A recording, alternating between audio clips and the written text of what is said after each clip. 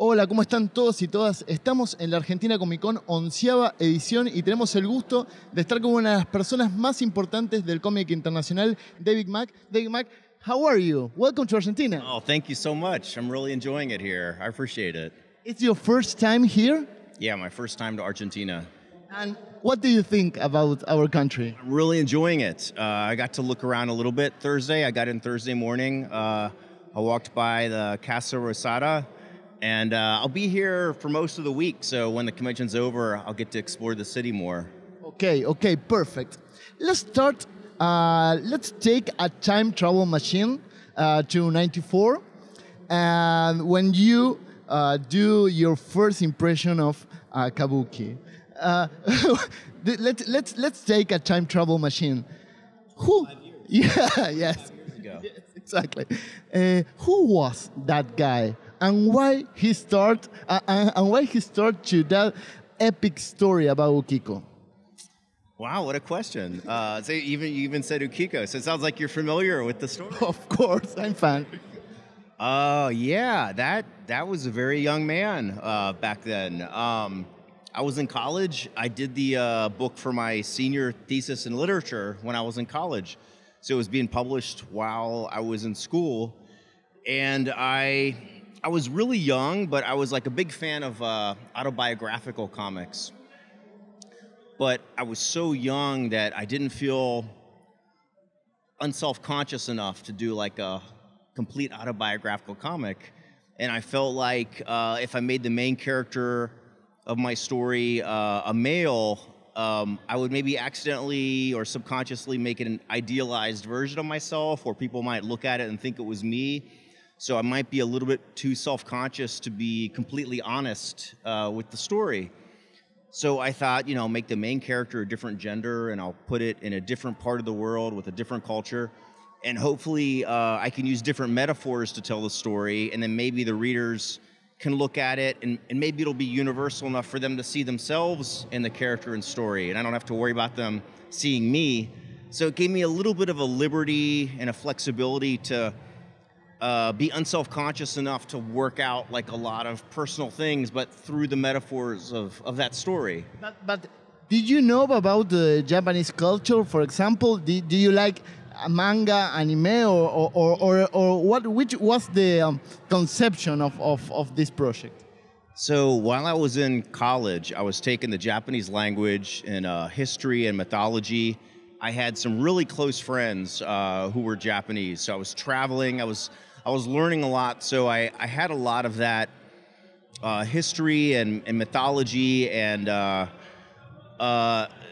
language and culture from Japan that I was kind of assimilating. So I kind of thought that would be a good colorful metaphor, and some of the archetypes from Japanese mythology I would use as the story, and that could be kind of a structure that I could tell a personal story through that. Let's move on future. You have two strong characters that you are known as. For example, I talk about Ukiko, and let's talk about Matt Murdock, Daredevil. Do you think that it's a relationship between those both characters? I can see a certain relationship in that a lot of times when I'm writing a character who's an adult, I kind of think of a lot of what happened to this character as a child informed how they are as an adult, right? So I usually look at, often it's a very traumatic incident that happens when they're younger, or an episode when they're younger of something that happens that they're not in control of. Like Matt Murdock, for instance.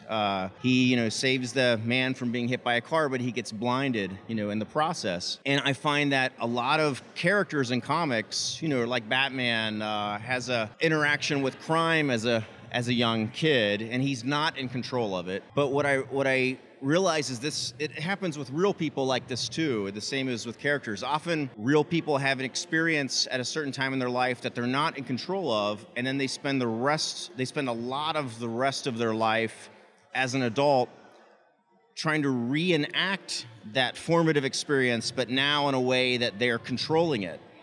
To fix it. Yeah, they're both reliving it, but trying to fix it at the same time.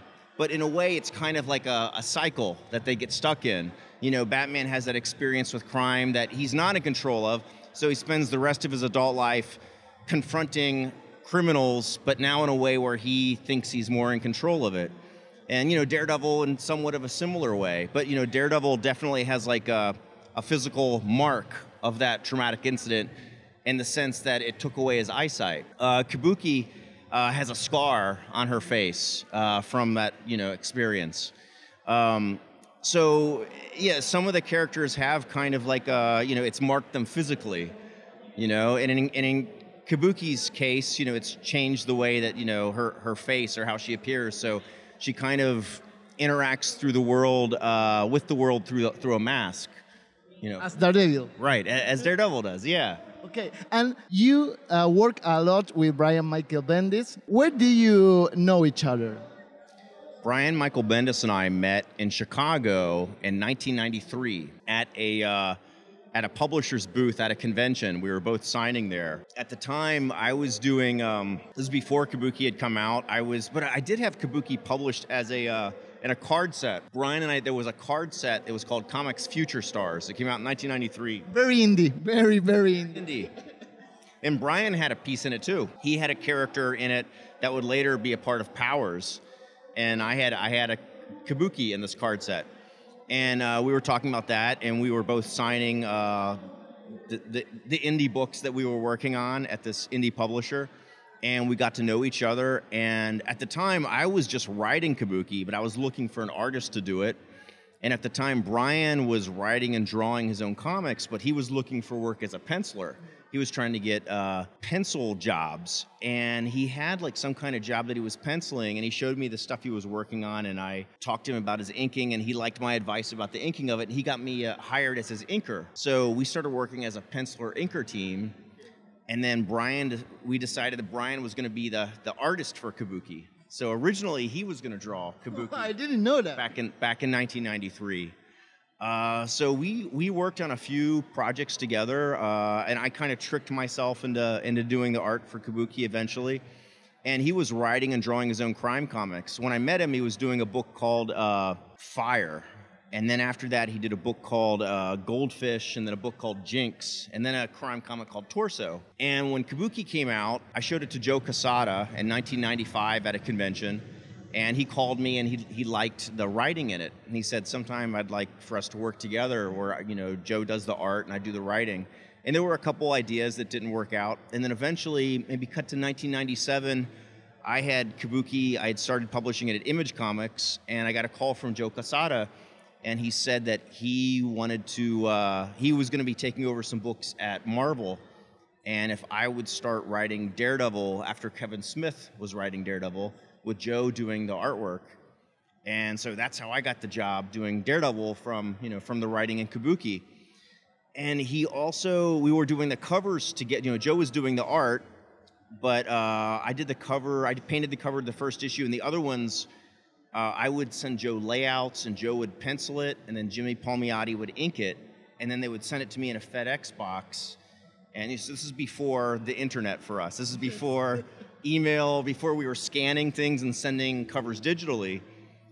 They would send me the penciled inked cover based on my layout. I would take it out, the original, and I would paint directly on the original and try not to ruin it. And I would put it back in the Federal Express box and send it to New York, to the Marvel offices. It's kind of another planet. Yeah, totally different experience, right? No cell phones. And so I took, Brian's crime comic called Torso, and I put these black and white comics inside the FedEx box with the cover. So Joe Quesada he called me, he said, hey, I got the cover. Why are all these black and white indie comics in it? And I said, oh, that's my best friend, Brian Bendis. It's a book he writes and draw, take a look. And he was like, oh, I don't really like his artwork. And I was like, well, read it. And he goes, oh, I do like his writing. Maybe you guys want to work on a project together. So we had one project that we were gonna co-write with Bill Sienkiewicz doing the artwork. It didn't quite work out, and so instead, I was writing Daredevil. Joe was drawing it, but Joe, in the process of drawing it, had become editor-in-chief of Marvel. So he's getting much busier, and so he was trying to, he wasn't going to be able to keep drawing Daredevil. So then I decided, I took a job drawing Daredevil just to get Brian a job as the writer for Daredevil after that. So that's how Brian got his Such a friend. job. Such a good friend. And then, and then much later, we got to work with Bill Sienkiewicz anyway. We co-wrote Daredevil End of Days with Bill Sienkiewicz and Klaus Janson doing the art on it, who are both guys that we grew up reading their work when we were kids. And now we got to write a story with them drawing. It's a huge thing. And you told me about the digital art versus the analogic art. You have a very unique painting aesthetic. What do you feel about the digital art? You still working on canvas, a physical canvas, and then you work on digital, or you work on digital at the first step of all the process? I do it all by hand. Yeah, so I don't really know much about digital stuff. My experience with the digital is once it's all finished, I scan it in on a scanner now. And I don't send it in FedEx anymore. Okay. I scan it.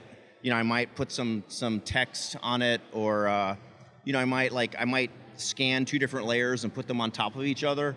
But aside from that, I do it all by hand. I just attach it in the email and send it that way. It's more romantic. It's more romantic. Yeah, I like that.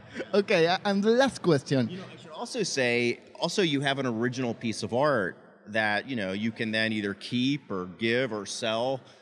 So, it's nice having that original art also. Yes, of course. And the last question, if you can pick one character, which character do you like to pick in order to write and draw in? A long time ago, I was offered to write Batman, but I was so busy with Marvel doing other things, and I guess at the time I felt some kind of loyalty to Marvel, because they invited me to work with them.